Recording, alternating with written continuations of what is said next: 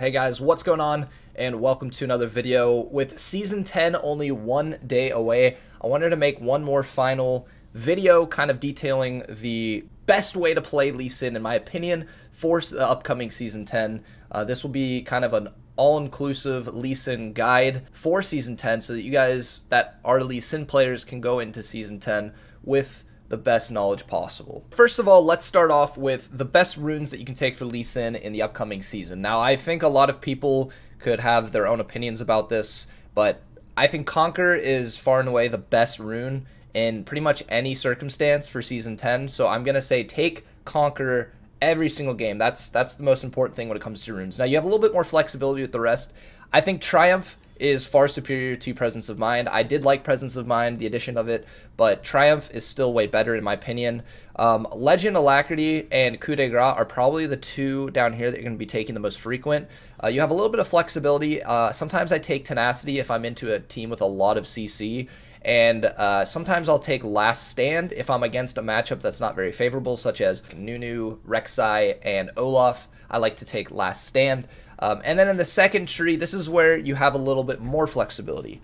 So I personally take Sudden Impact and Ravenous Hunter in every single game. I think these runes synergize with Conqueror very well. The healing makes you more of a presence later in the game, and Sudden Impact is obviously really good for Lee Sin. I mean, he has a lot of dashes. Now, there is an off tree that people like to do as opposed to Domination. It's the Inspiration tree. People will go Magical Footwear and Cosmic Insight. I personally don't like this, but I do recognize that it's a really good alternative. So if you're not feeling the Domination, this is the second rune page that I could say you could go with. But I like to take Sudden Impact and Ravenous Hunter. And then for these, you can just copy these. This is what you're going to take for every game: Attack Speed, Adaptive Force, and Armor. The next part of this video is going to be explaining the best build on Lee Sin for Season 10. I think it's probably the most common question I get is questions about the build. So I'm going to go over some of the more common questions I get, and then I'm going to give you kind of my personal take on the best Lee Sin build for Season 10. So probably the most common question I get is, why don't you build Tiamat? And it's true, I stopped building Tiamat in Season 10. Tiamat was a really good item for Lee Sin back when Raptors and Krugs were more important to clear. Ever since the new jungle update, they made the smaller camps a little bit better. Gromp is a little bit better, and they nerfed the XP on Krugs a little bit, so I don't feel the need to clear these camps as often as I used to. For that reason, I skip Tiamat, because Tiamat, while it is a good item on Lee, I feel like your power spike comes mainly with that first item that you complete, which is going to be your warrior. So the first item you're going to build every game, obviously, is your jungle item, and it's going to be warrior. I go blue smite or red smite depending on the situation. That's probably the second most common question I get is which color smite do you get. I think blue smite is good into any matchup that you typically will win the duel. Now, champions that outduel Lee Sin throughout the game, such as Kha'Zix, Rengar, Xin Zhao, and Olaf, these champions you definitely can beat in a 1v1, but having that red smite is really important because most of those junglers are going to be building red smite, and they will outduel you in an even matchup most of the time. So into those matchups, I do like to go red smite because I like controlling the game on my terms, and being able to outduel the jungler is a huge factor in that. Let's talk about boots. Pretty much every single game, you're going to go either Merc Treads or Ninja Tabs. Merc Treads, of course, good into CC, and Ninja Tabs are better into high physical damage comps, and that's pretty straightforward. The next core item is Black Cleaver. Now, I have talked about Trinity Force this season. I think Trinity Force is actually a pretty underrated item on Lee Sin. The problem is Trinity Force costs a lot of gold, and it kind of defeats the purpose of Lee Sin when you're trying to get snowballed faster. The faster you get your items, the better for Lee Sin, because as the game goes on, you're just going to get weaker. So I would say Black Cleaver in almost every situation is going to be in your core build. Now, there are some exceptions. If you're very snowballed, I do think skipping Black Cleaver at first and going into a Youmuu's Ghostblade is good. If you want to go Duskblade, you can do that, but I think Youmuu's is better because it gives you the movement speed. I only build this item when I am snowballing, and I have to be against a team comp that has a lot of squishy targets. If you're against a lot of bruisers and tanks, they're going to be building armor, and it's going to pretty much negate all of the lethality that you get from Youmuu's, in which case you're going to be actually doing more DPS by simply going Black Cleaver. Pretty much right there, this is your core build. Beyond Black Cleaver, you're going to want to get either a Maw of Malmortius or a Sterax. These are interchangeable depending on the situation. Once again, into a very high magic damage comp, Maw of Malmortius is superior, but into a higher physical damage comp or maybe some tanks, I do like to go Sterax Gauge, especially when you're the Engage, because Sterax will get you out of CC as well. So like if you find yourself being the primary tank or second tank on your team, then Sterax can be a better option. But into like champions like Evelynn or Nidalee, I think Maw of Malmortius is superior. The last item you're going to want to get is situational. For me, it's usually Guardian's Angel. I think on Lee Sin, you can't really go wrong with building GA because you're going to be having to make a lot of high risk, high reward plays. And so having that extra life is really helpful. But you can also go a more tanky route. Let's say they have, you know, a little bit more magic damage, then sometimes it's good to build Spirit Visage.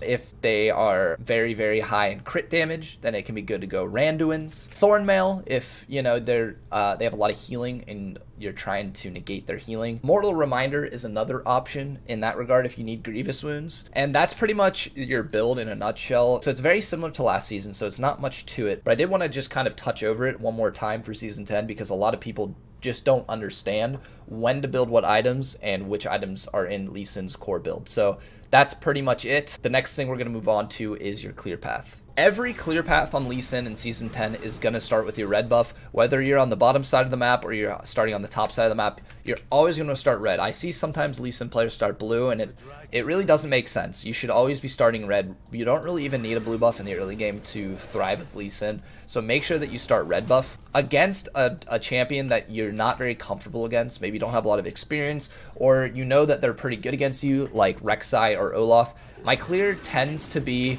taking red, then going to Wolves, then Gromp. That gives you level 3, and then you can make a decision to skip your blue and go get a timely gank in. But if there's no immediate threats, or if you don't have to gank, then I will just finish my blue. So it goes red, Wolves, Gromp, blue. That's the standard clear. You'll do that against matchups that you're uncomfortable with. From there, you can make a gank on either your top lane or mid lane, and if you're on the other side of the map, it would be either your bot lane or your mid lane. Now, once you get off your first gank, maybe there's no gank available, then you're going to be running to the next available Scuttle Crab. Depends on what side of the map you're on, but you will finish Scuttle, and then from there, you can kind of feel out the game. You know, you're going to have to track the enemy jungler, you're going to have to look at your lanes, who needs ganked. Like, there's never going to be a cut and dry path because it's all situational, but that's pretty much the path that I follow in the early game.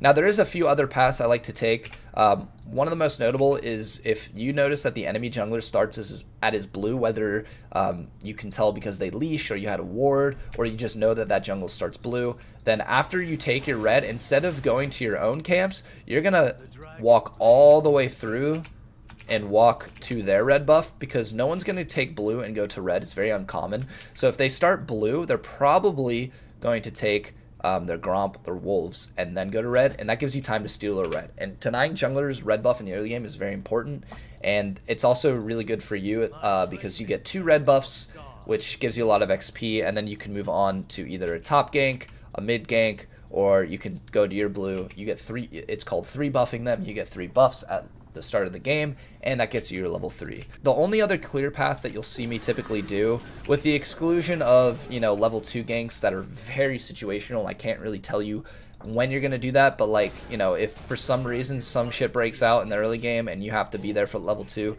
don't neglect it for your clear path. You should always be willing to adapt based on the situation. But the only other clear path that you'll see me do is going for my red at level 1 and running vertically to their blue and Gromp, usually taking blue buff first, and then taking Gromp, that gets you level 3. At this point, you might run into the enemy jungler. It's very common if you vertical jungle to run into the enemy jungle in this season. So only do this in matchups that you know you win. Now, this is going to be a personal preference thing, but for me, 2 matchups that I almost always will vertical jungle is Karthus and Kindred. Now, Karthus probably will start blue, so there's a good chance I go red to red anyways, but in the event that he doesn't, Karthus is a champion that if I took my red, I would definitely vertical and put some pressure on him in the early game. Kindred is another champion that you beat very easily at level 2 as Lee Sin. There's a few others. Primarily tank junglers are weak at level 2 before they get all of their abilities. So like Dr. Mundo or Amumu or Sejuani, those are other champions that you can vertical jungle against if you notice that they do start their red. But beyond that, that is pretty much my clear path for every game. Again, you have to be willing to adapt. Don't go into a game thinking, okay, this is my clear path no matter what.